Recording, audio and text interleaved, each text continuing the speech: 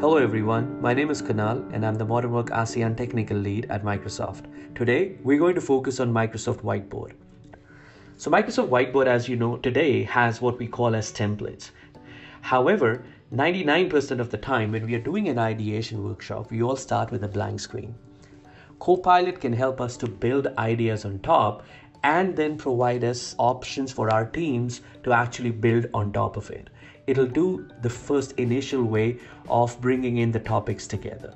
Whether those topics are about generating specific marketing themes or whether that is a crucial topic like improving security and compliance within the organization.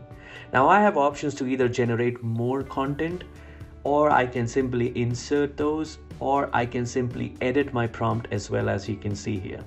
So in this specific example, I will suggest Copilot to at least provide me with around 18 different ideas on how I can improve security and compliance within my organization.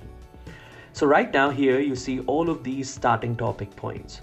Now, if there are multiple people involved into the whiteboard session, they will start editing and they will start working on steps that are required. Now, if there is a specific point where I need further subtopics, I can ask Copilot to generate what are the extra things that I can do to implement stronger password policy, whether it's two-factor authentication, whether it's account lockout policies and stuff like that.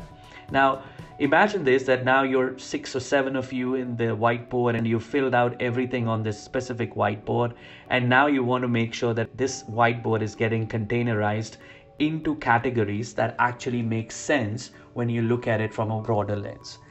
Now in categorization, these are the topics that are available in access controls, these are the topics under employee training, and these are the topics under data security and incident response. Now I have an option to regenerate it, I have an option to revert, or I have an option to keep it. Now it's time to summarize all of this and share it across with the rest of the team members who were not able to make it or are probably out of your team.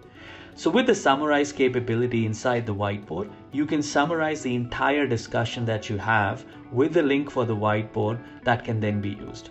The summarization happens in a loop component. Now, loop component for us is a live table that can then be used, pasted across into multiple places like a chat, like an Outlook email, like a Word document, and it gets updated live as you make any changes onto it. So in this specific summary, you're seeing that the participants that were there, the number of ideas, what were the main themes of the whiteboard session, and the whiteboard link.